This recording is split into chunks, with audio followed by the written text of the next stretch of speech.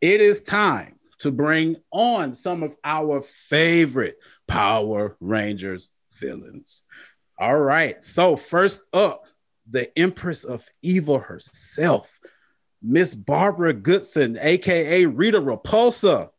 Hi, guys. Hey. Hi, guys. Got my mask on.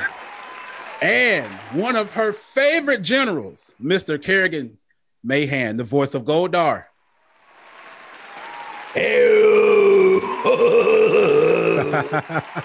This is my first rodeo. Hi, guys. This is a gas. Good morning. Good morning. Coming up next from Power Rangers Lightspeed Rescue, Miss Diane Salinger, the voice of Queen Banshira. Hello, darlings. How are you? Oh, man, my childhood is flaming right now. Coming up next from Time Force, Power Rangers' first soap opera, Mr. Vernon Wells, a.k.a. Ranzik. Back again. The Queen Pirate herself, Miss Hilary Shepard, a.k.a. Diva Tox. Hello. Team Diva Tox. Hello. All right. Master Org, Mr. Ilia Volok from Power Rangers Wild Force. I will destroy you! One of our favorite Miss Astronomer, Miss Melody Perkins. Hi. Hey, everyone. I'm going to save my voiceover for now. And the Ooze Master himself, the man that shocked fear in the world of children in the year 1995, including me, who had nightmares, Mr. Paul Freeman, a.k.a. Ivan Ooze. I smell teenagers. How you guys doing today? Good. Wonderful. Okay. Awesome. Fine, thank you. Pretty good. It's so amazing. Hi, Vernon. We didn't say hello. How are you, Paul? Good. It's awesome. It's so amazing to get the chance to absolutely talk to you guys and for the people at home who are watching, because this is how we have to do Comic-Cons, and Wizard World has done an amazing job of making sure that the art and style of Comic-Cons and people are still being able to interact with their favorite guests and actors and all that and whatnot. So the first thing I want to ask is, how have you guys been doing at home? You know, we've been at home for a while. Anybody, how you guys been doing at home? Wonderfully. Yeah. I live at the top of the mountain in Topanga Canyon, and my nearest neighbors are squirrels and rabbits and snakes and a toad underneath my stoop. And I'm thrilled. I feed them every day. It's been great. This sounds like an episode of Snow White, and I love it. Anybody else? How you guys been doing at home? I would say, just like Diane suggested, Topanga. I'm in Morro Bay, so I'm about 1,000 feet from the beach with nobody on it at all. It's completely empty. And between that and the tennis courts down the way, which I am playing a lot of tennis, and driving my convertible Jag down the Highway 1, I got no problems here. No complaints at all. I'm in Santa Monica, and that's a nice place to be too. Of course, any kind of sniffle, I wonder, that's always in the mix. And I've got my COVID-19, which is the weight gain from eating at home all the time and finding new recipes. So it's on my butt. Anyway, that's enough. I think that is the thing that everybody has found. Everybody is being forced to find new recipes to cook. But I digress on that. One of the good things about Power Rangers, and I am what you would call a Power Rangers super fan. I've been watching Power Rangers. I just turned 30, so I'm just as old as Power Rangers, and it's been a part of my life. So to be able to do things like this, you could have never told me, the 5-year-old, that I would be in this position. But you got Power Rangers. You got 5 teenagers with attitude, multicolored costumes. They would not be what they are without villains. So I want to ask you guys, why are villains important to Power Rangers? Well, as an actor, villains are the most fun to play. They're the most exciting, and they're the most memorable to watch in television, movies, and theater. It's who you remember. I was, the day I found out I got the part of Divatox, I found out I was pregnant. So I had to wear a corset and a cape and high heels. So I was pissed off anyway. So it was the great way to scream and yell at people and get paid for it. So you channeled that anger into your role. Yeah, I always say it's great for going through menopause. I didn't know, nobody knew Goldar was going to be much of a part. So about 16 shows in, Tony Oliver, the producer, called me and said, you better figure out what you're doing with that voice, because he's a big part. So that's why people ask me all the time, what's the bit with the voice? Did somebody else do it originally? And I wasn't really committing to it because I only had, a couple lines, maybe if that. And then it got big. So I went down in my basement and figured out how to make this voice thing work for a recording of sometimes up to an hour. But that wasn't your question. I digress. Villains are imperative. I mean, in any story, really, there's usually there's the good and the bad, and that creates the conflict. And they're way more fun than playing good guys. I mean, way more fun. Yeah, I remember I was in Japan at a convention, and they were interviewing me about Power Rangers.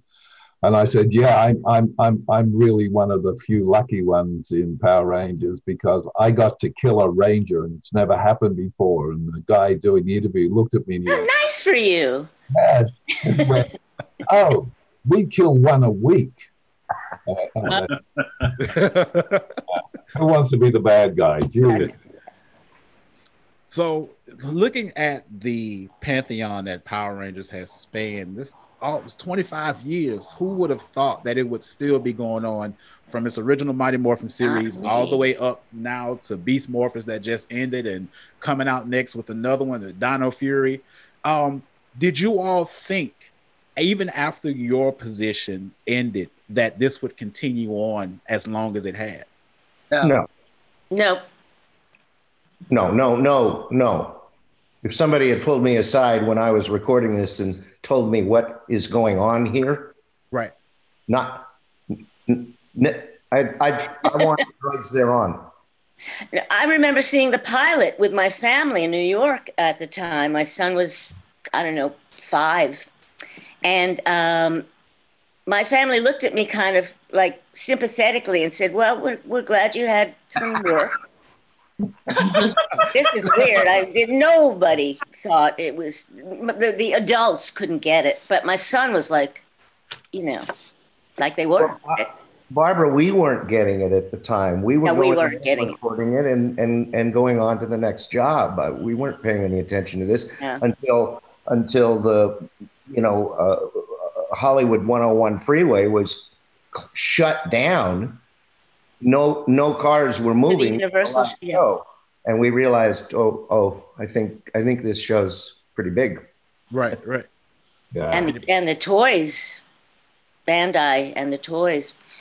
And my nephew and his best friend, Dave, my nephew is Clayton, his best friend, Dave, they had Power Rangers costumes and they had different colors, It's a huge thing. Yeah, I don't think I realized until I started doing conventions how amazing the Enterprise is. I had no idea when I was actually filming it what it was going to mean for my life and what it was going to signify. I mean, I feel like it's the gift that keeps on giving for me. Every time we get to interact with our fans, I'm like, it just fills me up. So thank you for doing stuff like this.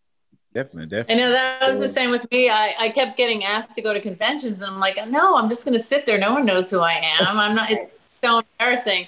So I tried one and I couldn't believe it. I mean, the lines out the door, all the fans, I was shocked. It was probably 15 years later or something, or 10 that I finally went to a convention and I couldn't believe it. Yeah, I turned them down too in the beginning because it didn't make sense. I want to give a shout out to Netflix too. Definitely. I really am. I want to. Netflix, thank you. Yeah. I'd like I want to write Netflix and really, I mean, the fact that this has been running from its inception and they've left it on, it's still can see the entire show from the beginning. That I think has a lot to do with why we're all still here, and I hope they keep it going. I'm going to write them. The children. You're absolutely right, because when they said we're going to drop every last Power Ranger season on Netflix, and I'm like, "You going to do what?" And they was like, "No, Netflix made a big post, and all Power Rangers are now on Netflix." So now I have 5-year-old cousins that are watching the original series, and I'm sitting down with them just like this, like, yeah. So it's and the toys. I knew Power Rangers was big when they brought toys to McDonald's, because every kid in my generation wanted a Happy Meal, and that was the thing. So I had my mom going all around the city to get every last Power Ranger toy and Megazord that came out with the movie. So that's when things get pushed into other mediums and brands, and now you're seeing sheets, and you're seeing pillowcases, and you're seeing bathroom cutties, and all type of stuff. What were you going to say? Sandwich bags, lunch boxes. So I got so much of that stuff with my character on it. It's crazy. Well, I had to wait 20 years to get an action figure as Rita. So same. And we're glad that you have one. Yay! Now it's all unknown territory for me, because Power Rangers wasn't at all big in Europe before we did the movie, and it wasn't big after the movie either. And everything went very quiet. I didn't expect any further life from it. And then, I don't know, 15, 20 years later, suddenly there's this renaissance, and we're all getting a wonderful pension from it. Well, more or less wonderful, Yes, a pension, so to speak. And I want to throw out, too, to the fans that Paul and Kerrigan never met until a Comic-Con. That's right, me either. We never saw each other. We never laid eyes on each other. We never spoke to each other throughout the entire process of. I was pretty much like that as Diva Talks, because I was in my submarine by myself. I mean, interact with anybody, even on the TV show, because I was shooting something else at the same time, and I was pregnant, and Carol played Diva Talks for a while. When I came back, I shot all my stuff like in 2 days, like, shooting the camera this way, then that way. And I never interacted with anybody else. I mean. And what you're saying, Hilary, is exactly the same thing with the voiceover. We were passing ships in the night. I mean, the friendships I made with the Power Rangers didn't really occur. We were, hi, how you doing? How you doing? Barely spoke to each other, I mean, they're coming out of the booth and I'm going into the booth and see you around. What was his name again? Yeah. And Paul, I met you in a limo to a convention. I knew you as Raiders, and I had told you that Harrison Ford crashed down the block from me in the, with his plane that day. And that's how we talked. And then I knew I made the connection that you were Ivan Ooze and that we worked together on this.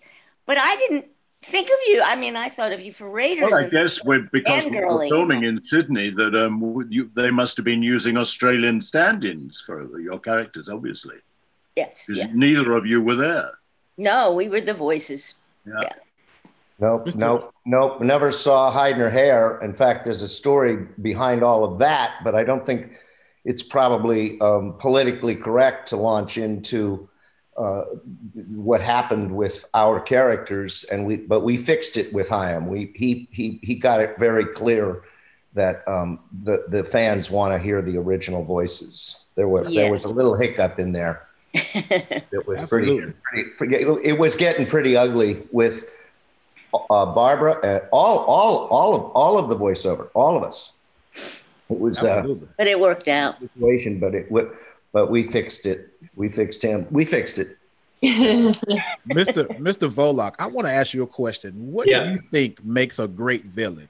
Because you were in a series where Power Rangers felt honestly like a soap opera. Like it was more dramatic. It was, the writing style was, almost operatic in a sense. So what do you think makes a great villain? I think I approach it as from the actor's point of view. because you look always when you play a bad guy, you try to find what's good about him. Mm-hmm. You know, you try to find a vulnerability, you try to find kindness, because it was already written as a bad guy. So if you play cliche of a bad guy, there's nowhere to go. So that's what's interesting for me. And if you have the foundation, then the rest will take care of itself, you know, because that's why I think, you know, I was getting, by the way, I started realizing that this show is really big when I got, you know, a couple of letters, one from Spain, you know, when they were asking, Master Org, where is your headquarters, you know? So I realized not necessarily from the paycheck that the show was big, but from the amount of fan mail and all that stuff.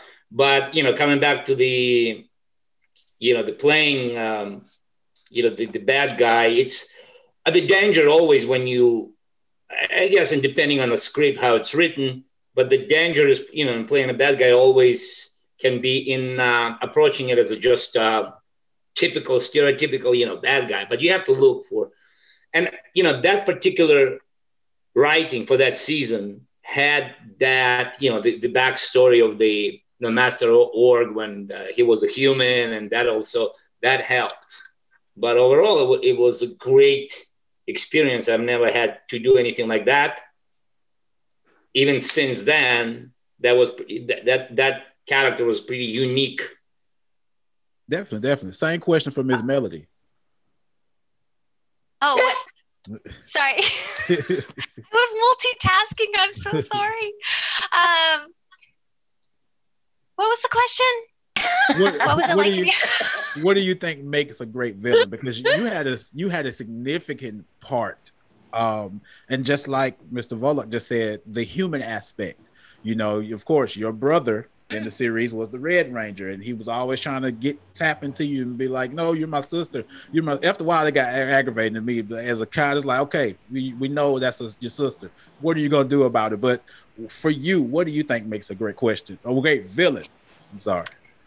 Well, I feel like when I first started playing Astronema, I was just trying to keep up. Like that was my main goal, was just to be able to act through the day. I feel like I had really big shoes to fill with Hilary, Diva Talks, Rita. It was like, oh my God. And my first scene was with all of these monsters and villains, and it was so intimidating. But I would say in hindsight, it takes sort of internal conflict, maybe. Like something else happening. I don't know. You kind of have to have your angle, I think. But for Astronema, it was definitely the choice between being good and evil, and being able to see that through in the following season was just awesome. So. Absolutely. We definitely want to thank Jeffrey Chim for that question.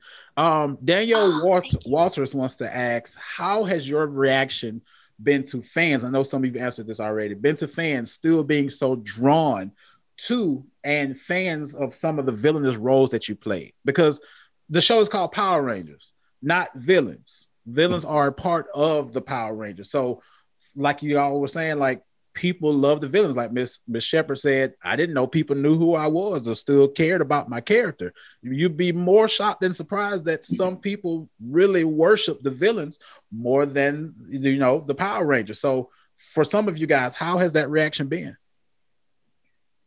Great.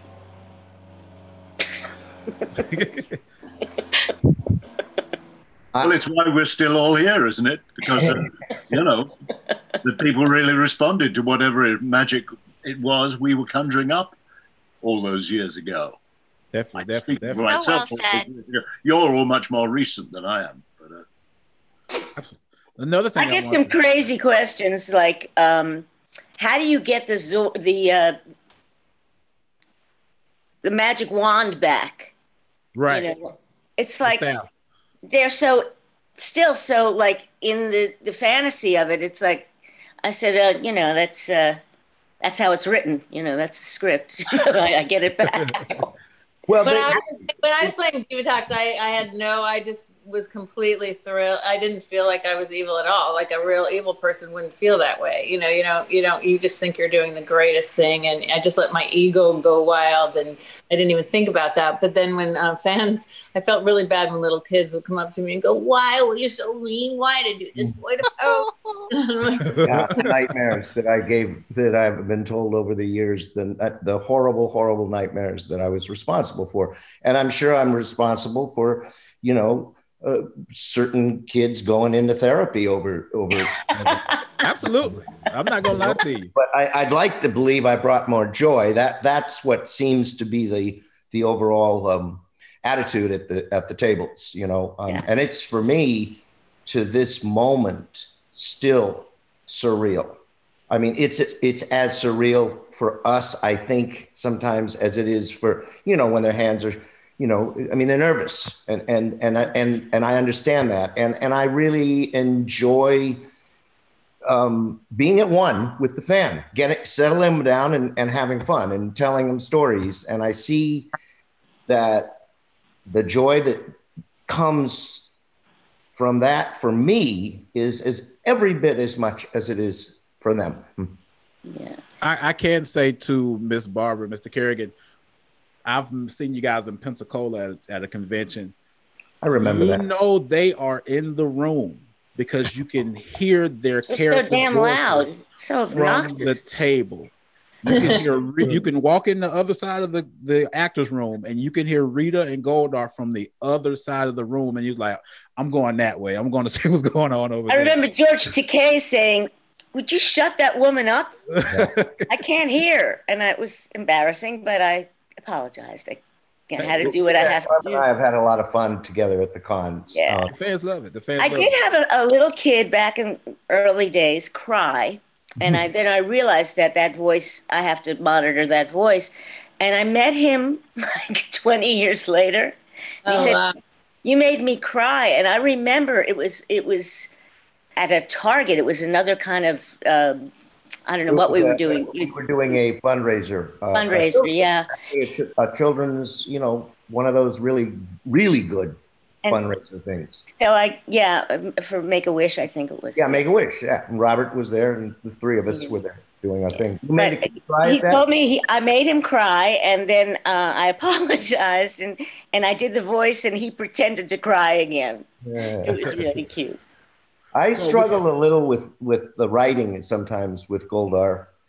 I conjured every emotion I possibly could with what had a tendency to be a very one-note character.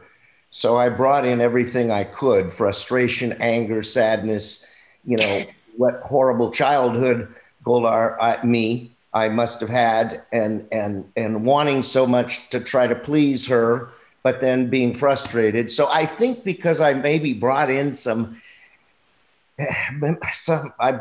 extra elements as opposed to just rah, rah, rah, rah, rah, because he could really be almost, it's like, what do you do with this guy? And Magna Defender juxtaposed was a multi-note anti-hero and a much, much more demanding and fun and beautifully written role. It was only 9 episodes, maybe 11. But it was some of the best. Lost Galaxy arc with Magna Defender before I handed it over to Mike, the on-camera Magna Defender. But that was some serious writing. And I didn't just walk in, jump in behind the mic, as I did with Goldar. There wasn't a lot. I mean, it was, I wouldn't say I walked through it, but it was not as demanding as Magna by any stretch. I mean, we really took some time to study the screen and what's happening, and taking a minute with the script. And anyway, that was one of the most fun voiceover and demanding voiceover roles I ever did, which he's not anywhere near as famous as Goldar, but it's amazing the amount of people that come up to the table and can't believe I was Magna, because they could not have been more different. I mean, completely, nothing to do with each other in character or vocally. I mean, Magna kind of was a Clint Eastwood base. Anyway, just a little sidebars. Mr. Vernon, you played in another great series. You were Rancic, and one of the things we've talked about is that Mr. Volok brought up was that human to villain interaction and how that parallels itself. So what was it like being the character of Rancic and looking at his beginning and all the way to his end? I was exceptionally lucky because, number one, we had, once again, as Kerrigan said, we had great writing on that series. And it got better when they figured out that I could actually act. So they started making my life miserable. But I think I had an advantage with the fact that the character really wasn't in the series when it was started. It was actually my daughter was the villain, and they decided to go in another direction and put a male villain in. And that's where my character came from. But they gave me this amazing relationship with my daughter. So the character was more human than he was evil. And so the kids sort of come into that. But of course, he had his moments, and it became this whole thing between me and the Pink Ranger. I mean, every time I saw her, I kicked her butt. It was kind of fun through the whole series. So I think from the perspective of putting a villain together, I think in that series, he was someone who came here to get away from where he was, which was the Power Rangers always foiling everything he wanted to do, to try to become master of the universe, if you want to put it that way. Right. He wasn't out there being mean and rotten. He let all of his monsters go and do that. He was more human than anything. I mean, his relationship with his daughter, his relationship with the Rangers when he saw them. And the funny thing is that at the end, when they turned me good, they had a big show that they did over in New Zealand, a big film, which had some of the villains and and I kind of got in contact with them and said, are you going to take me over for it? They said, well, no, you're not a villain. You're a good guy now. Ruined my whole bloody career. Tell to being the good guy. It's like, come on, give me a break here. Yeah, I stopped working when Rita became good. Yeah, it's funny. I never thought of that. I became good for a second. Yeah, and then I was gone. How to keep that continuity going. We got a question from Darth Plagueis the Wise. Said, what do you consider the most ridiculous or funniest stunt or line that you had to deliver? I already know this is going to be a good question because you guys had some of the craziest lines and things that you had to say, and even some of the catchphrases that you guys had. Anybody, what were some of the favorite lines or things that you had to do? Well, for me, it was great because when I first did the second movie, and they just let me go wild. I had been in the Groundlings doing comedy improv and all that, and they just let me say whatever came to my head. And I got to talk to the prop department. I said, I want to make her really vain. These things were not in the script. So like make me some makeup stuff, and I want to read like Space Vogue, and I think that got cut out. But so that was just thrilling for me because whatever came into my head, I would just let it fly. And one of them was Viva La Diva, which became like a huge thing. And now there's some housewife from New York who just wrote a song called Viva La Diva. I'm going to sue her. Anybody else? I think I feel like we're all very familiar with saying destroy them. Like I think I said destroy them probably 400 times. Same, I loved it. That's right. I liked calling Robert what was it, a radiator face or something, shut up, whatever, some car part. And also, I have such a headache was a good one. Right. There were so many. So you think she's pretty cute too, huh? And I said that to Paul about the Pink Ranger. Barbara, I love that I woke you up, did a long distance call. Oh, that was great. About time change. Yeah, that was a good one. Yeah, the phone call between us. I love that. I also got paid for a little part, and that was a great thing too. Wow. I think mine was when we did the episode with my daughter was in love with the Green Ranger. And I spent the whole episode going, "Don't touch the Green Ranger." The whole episode. It was every time something, "Don't touch the Green Ranger." Because my daughter was in love with him. It was like, good God. Mr. Volok, what was one of your favorite lines that you Wow, yeah, that I will destroy you. That's the one. Yeah. Now, when it comes to iconic lines for me, Mr. Freeman, man, the Power Rangers, where's my autograph book? Or all the things I've missed, the French Inquisition, the whole just phrasing and line throughout that movie when you were destroying the command center. That was you set the tone in a sense when it came to phrases, because you were hilarious. You were supposed to be a villain, but you were hilarious that whole movie. It was just all the quips and the quick-wittedness of it all. What was some of your favorite lines? Well, thanks for saying that, but I can't take any credit for it. It was the script, and the script, Ivan's part, was incredibly funny and very well written. In fact, the first draft I got, which I had to tape an audition in London and send it to Australia, was even funnier because he was a real shapeshifter. At one point, he became a woman. Another point, he became black. Whatever you liked, he could do it. Finally, I think that just became too complicated to include in the movie, and it was cut down a bit, pared down. But a lot of those funny lines were still there, so I can't take any credit for that. I take a little credit for the fact that they allowed me to go in any direction I want. I really didn't have anybody controlling it. It was rather like Hilary said, as long as you provided something, they were very happy to go along with it. Yeah, I agree. That was great. I love that. And a lot of the stuff, of course, not being American, not ever having seen the Power Rangers, I didn't understand half the gags anyway. So I had to sort of have some attitude and make it up. I mean, I'd never seen the Brady Bunch reunion. You know what he meant? So what about you, Ms. Diane? When I got out of the egg, having a Charlie horse, I had to be told what that was, you know. Foreigner. Where did the pig come from? I never... All these years, I have no idea that was an added villain for I think just for the movie, because he was never in any other thing outside of the movie or a TV show.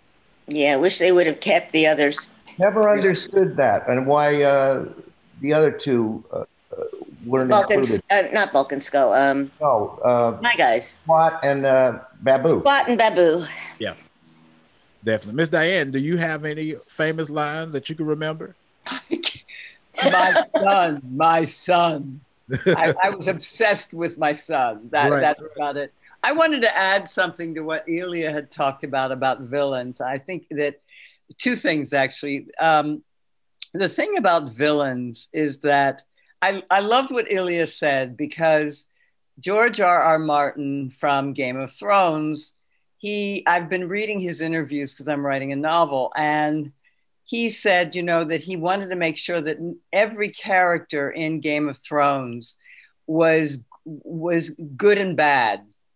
Everybody is gray, varying shades of gray. And I think that's true, that you have to find, and other people were saying too about villains, that you have to find what's good in them, what you love. Hitler did not think of himself as a villain. Right. He thought he was saving Germany, That's what he thought. He thought he was saving Germany. He was a crusader. As well as many other people. Yes, I think. Who shall, those who shall not be named. Yeah. And the other thing is that with villains, they've had their power taken away and they want to get their power back. I think that seems, I know that's how I approach villains, and I play a lot of villains. They're my favorite roles. And it's always, how do Diane, get my power back in this situation?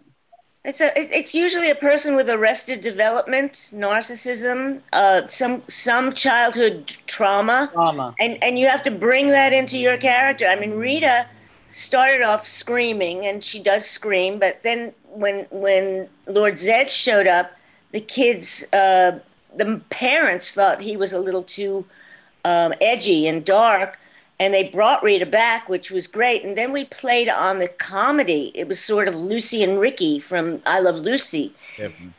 Zaddy, so there was not just the dark, I want to conquer the world. She was a child, basically, that needed, to have things. I gotta consume. Right. And I will say that was a big change for somebody watching the show at that time. From it, and I went back and watched like a year or two ago. I was like, wait, this was dark. This was not right. In the like, yeah, it got a little too dark and not as entertaining in a way, not so good for kids. Definitely. Now, I love doing the playoff with Robert. I love having that kind of banter with him. And there was a strange darkness about the movie too, wasn't there? In that Ivan was trying at one point to do a sort of Pied Piper of Hamelin thing, and just separate all the kids from the parents. And I think the end of the plot was that he was going to drive all the parents over a cliff, which was pretty nasty, really. That was maybe a little bit. And they're literally walking in single file, mass crowd, walking up. I'm like, what is going on here? Especially at 5 years old, like this not good. This is not it's good. Funny if you think back at the time that the series came in for an enormous amount of criticism at the time from the sort of martial arts thing. Exactly. The thing about kicking particularly was picked on by the media, saying it's very dangerous and it's teaching children to be aggressive and violent. Which wasn't actually. Ignoring the fact that, what I was trying to do was separate children from their parents and kill all the parents. Okay. My son's preschool would not let me give as a gift for the auction the toys that I had been given to give to the school because the head of the school believed that it was a dangerous show with violence. And I kept saying, the kids are fighting the putties. They're not fighting each other. My son would have all these parties, and the kids would be dressed as Power Rangers, kicking the air because they weren't fighting the other Power Rangers. Nobody wanted to be a putty. So they were, and I kept arguing, but she wouldn't take the toys for the auction, which was it became silly, ridiculous at a point. I mean, it's good versus evil. We can go back and look at, Warner Brothers cartoons from when we were growing up. And I never once, I always came back losing. I was always the loser. The Power Rangers always, beat me. So, I mean, this is where this politically correct crap really can get stupid. Definitely. I remember I was like 6 months pregnant when we shot that huge scene where we were all going to fight. And I was really worried. And they're like, you're not going to fight. Don't worry about it. You're just going to stand there and yell. I didn't ever hit anybody or kick anyone. I just screamed a lot, and ordered people about. But it was always against, like you said, putties or whatever. It wasn't like it wasn't each other. Yeah. There's a great book, The Uses of, I think it's called The Uses, it's Bettelheim, about the uses of fairy tales. And, in it, he talks about why it's important to have the villains is because children have a lot of obstacles to overcome and they have a lot of nightmares. And it's showing how the hero overcomes the villains because they have to do this on an unconscious and also in the physical world too. That kids have a lot to contend with, and it's important to show how they do that, how you overcome a villain, because that's what they have to do. Yeah. We got a question here from Miss Melody. You were a ranger and a villain too. Which do you prefer? Oh, definitely the villain. I feel like Corone was so much who I am. I mean, it was just kind of like, I hate to say it, it's like bad acting, but I was just playing myself pretty much, like walking into work and like doing me. But as astronomer, that was a huge stretch. So way more fun, way more crazy. And that leads me to another question that I had. If you all played villains, but if you could be a Power Ranger, what color would you be? Black. Okay, okay. Well, I'd have to be purple. There is a purple ranger. There is a purple ranger. I'd be blue. Red. Purple or red? I think I'd say gold. Okay, okay. I'd be a rainbow. That does exist in Japan. So just to let you know that exists. That's so cool. It's so funny because it's the opposite with me with Melody. Whenever I have to play like a good normal character, it's so hard for me. Yeah, that's hard too. It's the furthest thing. Don't put yourself down, Melody. That's hard to be like a self-dresser yourself. I'm way better at being characters. Yeah. Mr. Volok, what color would you be? I would probably be red because I'm from the former Soviet Union. We got another question from Robosaurus Rex who says, hello all, any word what happened to your original villain or monster costumes? And are there any pieces that you kept as a memento? This question is for everybody except for Kerrigan, because we see his whole suit in the background. Oh, that's actually, that's not the original. It's not? Okay. No, it is not. That was the guy who's my friend. He had it built in Indonesia, and he played Goldar in the videos that I shot, the Goldar and me videos that you can see on my YouTube. Ampersand, not the A-N-D, but Goldar and me. And he dressed up in that thing, and then he finally decided enough was enough. I'm done. I'm not doing it anymore, and I bought it from him. So the original head I saw at Power Morphicon in glass. I never laid eyes on it. For those that don't know, I didn't wear the costume. I was the voice of Rita, all the Ritas. But I did wear it once when they were deciding whether to go with Rita as me fully, or they ended up going with Carla Parrot. Yeah. Which was a smart move. And I wore it once. It was so damn heavy.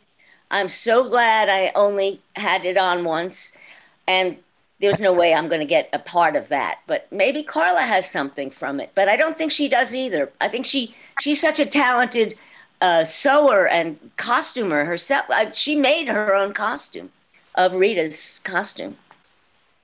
Wow. I have one of the Vernon, rather like Vernon's head. But I had a I seem to be repeating. Is there something wrong? Yeah. Anyway, I have one of the original false heads that they made the head from. And for a time, I kept a couple of the skin pieces. There were about 5 separate pieces making up the face. And for some reason, I think I kept the last one for a while, a couple of the patches. But over the years, it disintegrated. So one of these plaster heads is lying around here somewhere. And every now and then we say, we must find that. I've got a couple of them from other movies as well. So somewhere in this house, there are some heads of me, but I've no idea where. Everybody's bringing out stories of But there's another one that a fan has that I wore in the movie. This was my practice mask. It was much more malleable, and there's a stiffer one that someone else has. But I went years later to the special effects place, and they had it on their shelf, and I was like, can I have it? So I was really glad to get that, but at the time I didn't get any. Now, Mr. Freeman said something that got me thinking. Power Rangers, they just put on the actors, they put on these, or the stunt people, they put on the skin tight costumes and the spandex. But for the people who played live parts, the makeup, how was the makeup? I'm gonna start with Miss Melody. Oh my gosh. I remember showing up, I think it was my earliest call time was probably 4 a.m. or something like that, which at the time was undoable. It was crazy.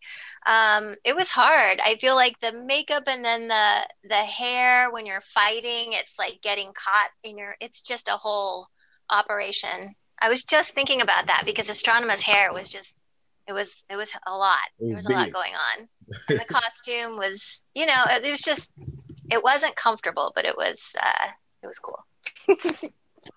Mr. Volok, what about you? Because you had elaborate costume. Yeah, I had I had a third eye, but they actually hired me because in reality I had a third eye. I mean, I got rid of it. I just went on the right diet and I got rid of it. What is that? Carrots? Yeah. So the makeup was we would get there probably like 5 a.m. for me, and it would take, depending, at least an hour to get in, and it's but it wasn't bad. I remember when they switched my wig to a longer hair, and we were shooting on the stage in Valencia. And I remember the feeling because the suit is very heavy and made out of sway.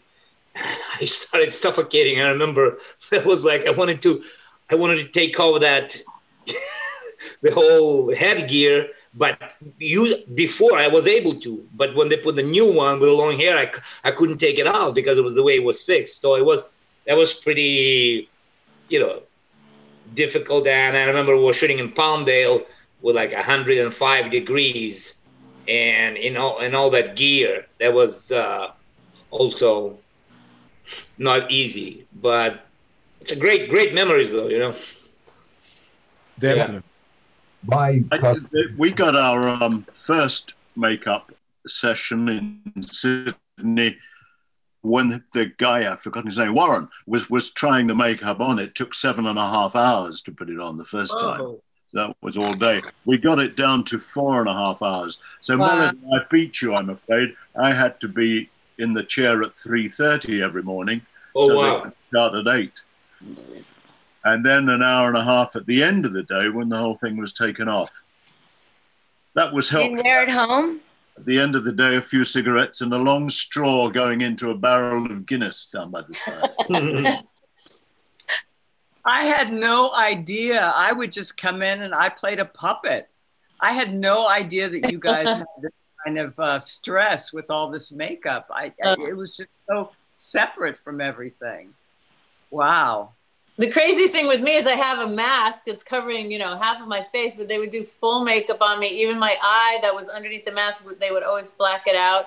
And I always had glitter to the point that I think 2 years after I did the part, I'd still find like pieces of glitter on it. And my baby was always covered in glitter because I was always breastfeeding her, carrying her to the set. She just had glitter everywhere. There was just no way to.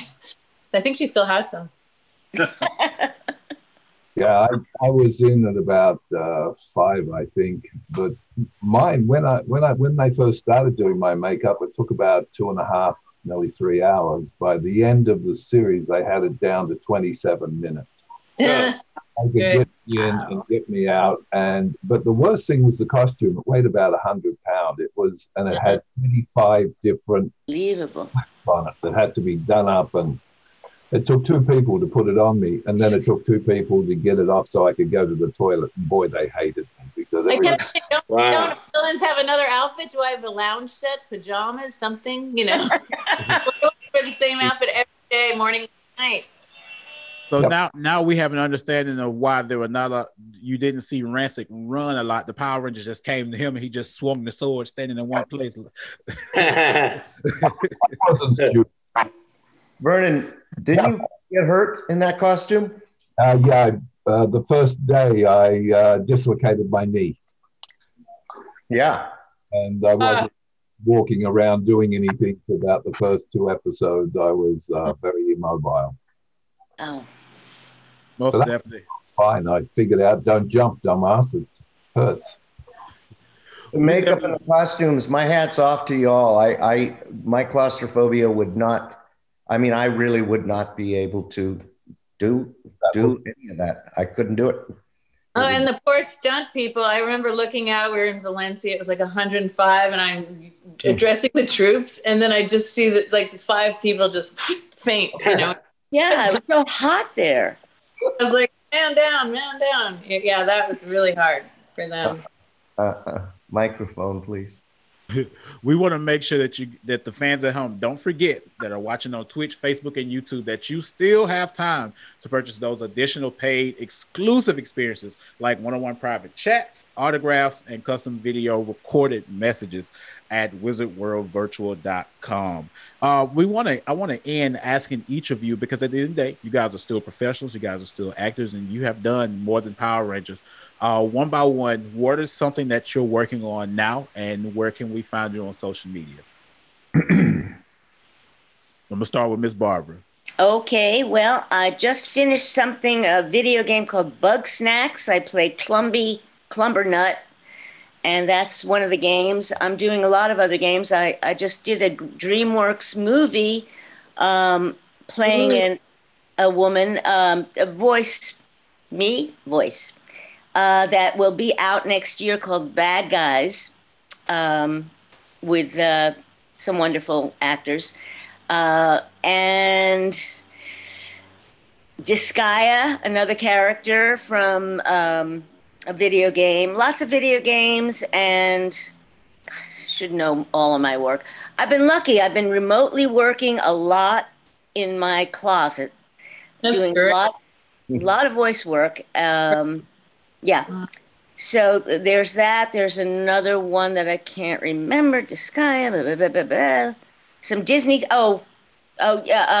Clone Wars. I did Mother Talzin again. Yes. For something else recently. I did not know that. Legos. Yeah, you didn't know I was her. Yeah, there's a bunch. So still doing them. They keep showing up after like 20 years. World of Warcraft, Lady Vosh. I've just redone her for Blizzard. So I'm lucky. I feel very, very blessed that I'm still working in my closet. Mr. Kerrigan, what are you working on right now? I'm trying to find another tennis partner so I can play more tennis. I have 2 screenplays that were very, one's a big monster tentpole based on a MotoGP platform, a coming of age story. And great script. And thank you. And a Depression era family film that is a very decent budget and female narrative driven. And that's called Screenland, and it was right on top of getting into the right hands, and this thing hit and everything stopped. So I'm kind of on. That's got to be made. Pins and needles right now, hoping that we get out of this mess, because I think Screenland will be made. And as much as I would like not to necessarily see it on Hallmark,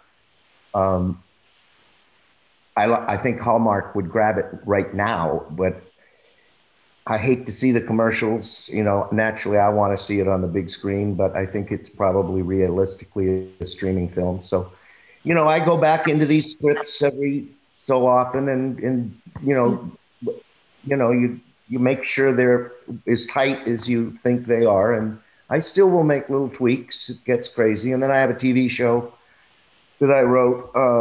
And 10 episodes, and that's all stopped too. So I'm just, biding my time.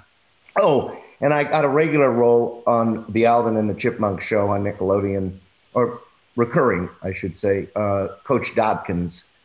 So I go down to Montecito to shoot that with Janice. Janice and Ross Bagdasarian actually make that entire cartoon out of their lovely 30,000 square foot mansion in Montecito. The only thing that's out that is done out of house is the animation itself out of India, but the entire show is made in that house.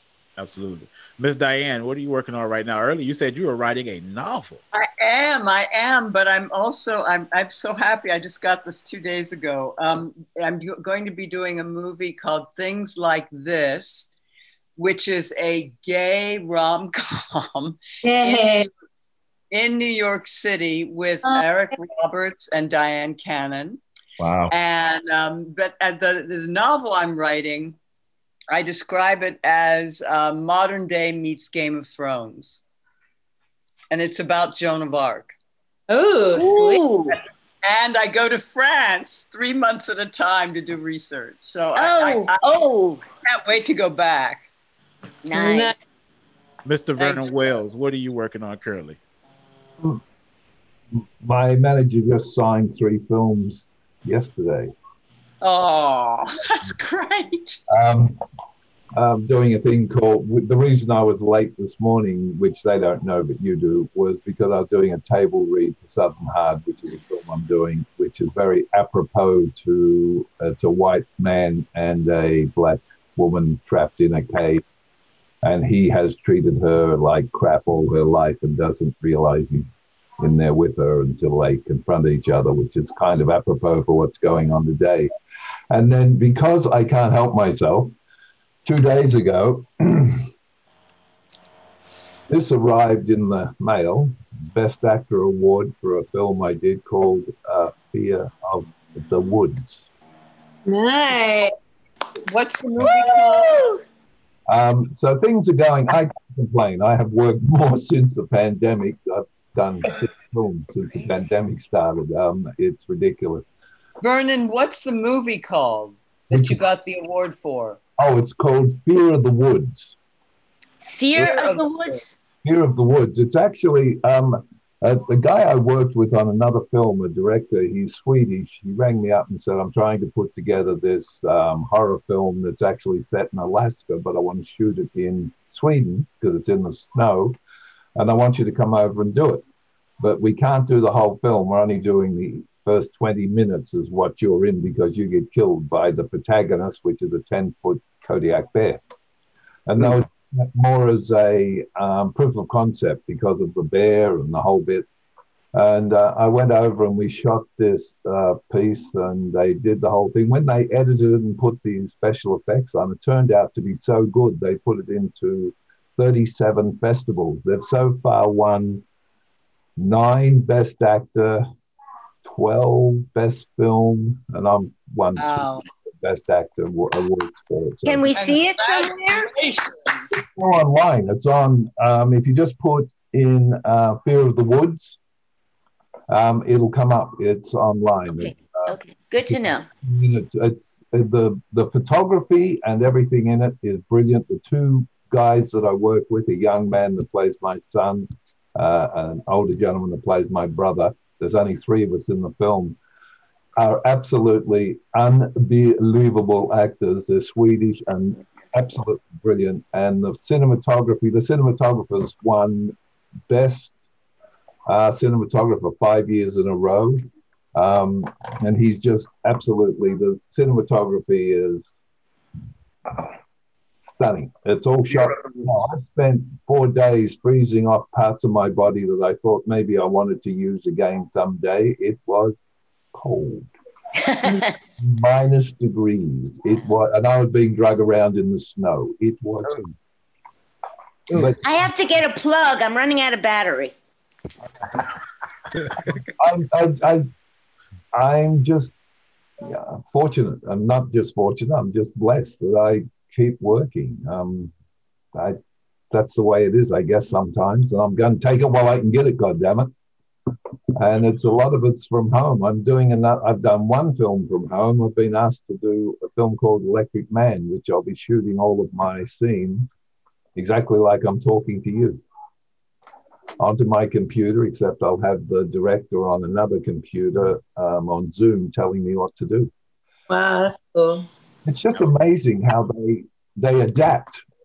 You know, like the film industry and the filmmakers have adapted to the fact that they can't have big sets with lots of people on them. They've adapted to another way and getting some really good stuff out there. Yeah. It's amazing. Miss Hilary Shepard, what are you working on right now? Hey, well, I have a movie. I have a bunch of movies on Lifetime right now. One is called Husband for Christmas. It was just on. It's going to be on, I think, all till Christmas. And then I have a series called The Wrong Babysitter, The Wrong Neighbor, I just shot another one of those. And there's about 10 those or more that I'm in with Eric Roberts and Vivica Fox, and we play all different sorts of parts. But it's always a different story too. So that's been really fun. And then my best friend, who is Daryl Hannah, who was, she still is an actress. She was in Splash and Kill Bill. She and I developed this TV show based on my mother. My mother was named Judy, and it's called Judaisms. And it was just about to go when the pandemic hit. So now we just have a little Instagram until that gets going. Peter Farrelly, who did, the Dumb and Dumber, he's helping us with it, and he's been really great. So that Instagram is called Judaisms.NoOffense. So if you just want to get a little taste of it, but we'll have a full-blown TV show soon, I hope. I don't know when. We wrote all the episodes and everything, so we'll see what happens. Good for you. Mr. Volok, what can we expect from you going on right now? Well, I've been doing a couple of the voice jobs. One is for the Boondocks.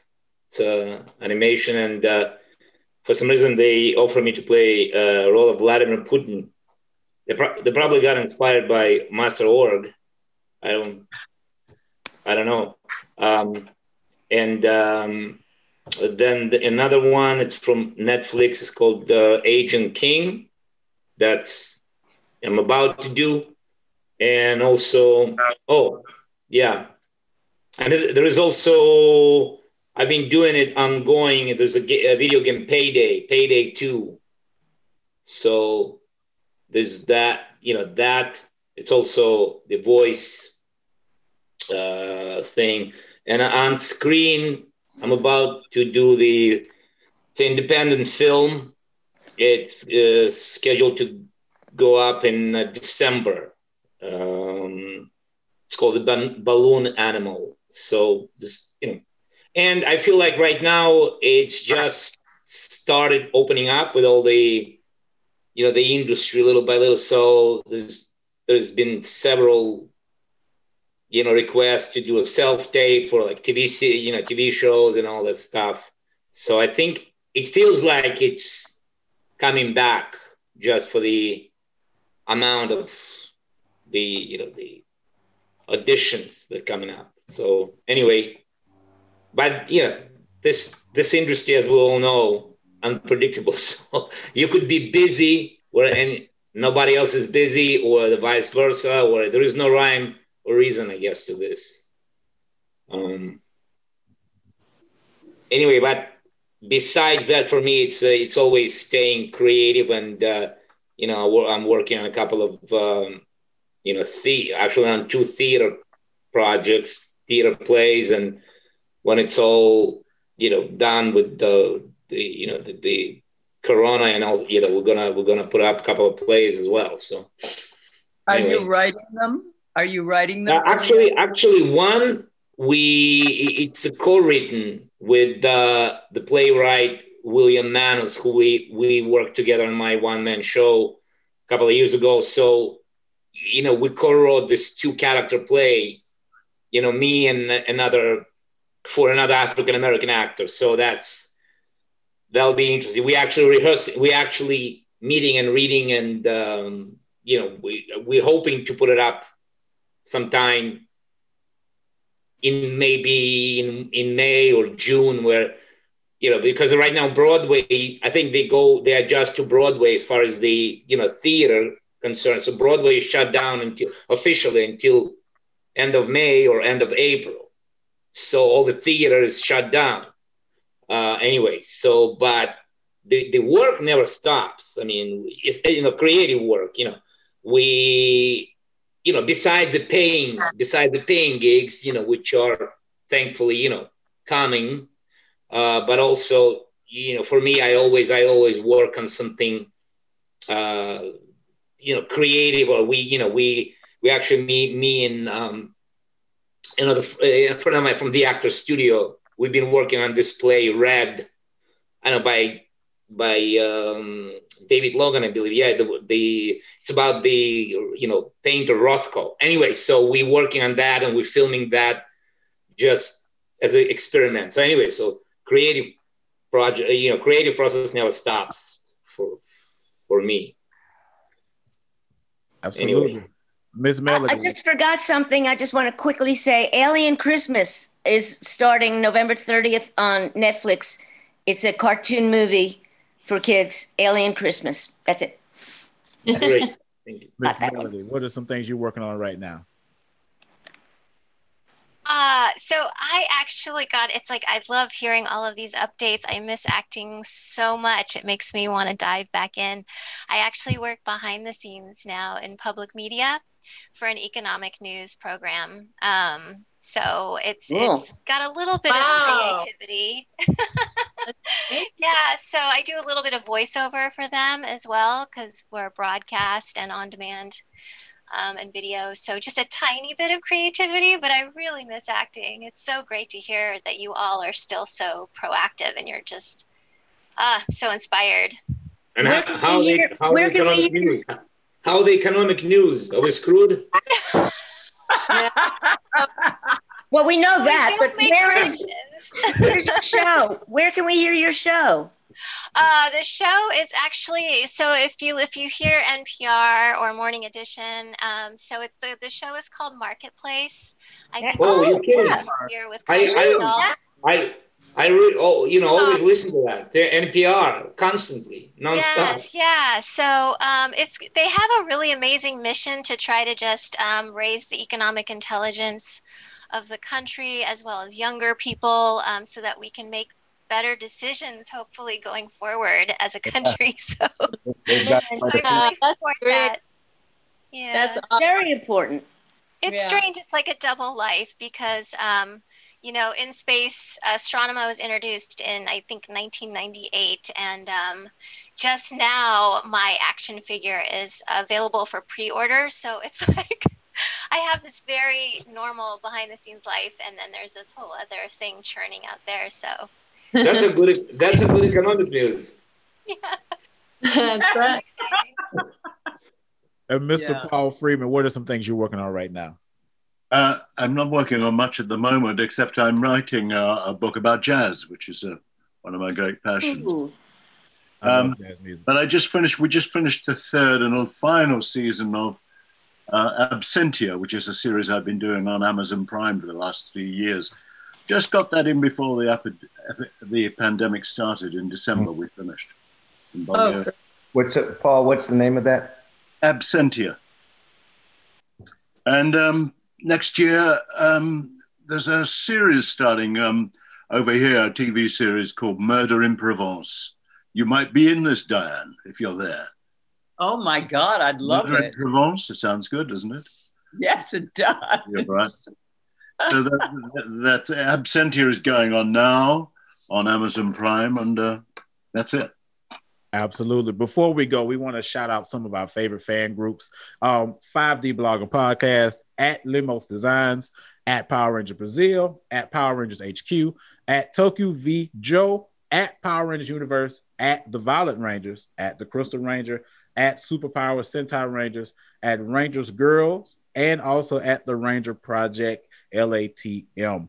Another thing, we definitely want to shout out to one of our top villains. We've mentioned him on this panel a couple of times, Mr. Robert Axelrod. He definitely is missed. I got to meet him once in Alabama at a convention, and he was just such a joy to be around and just like, this is Lord Zed. And at first I was shy. I was like, oh my God, that's Lord Zed.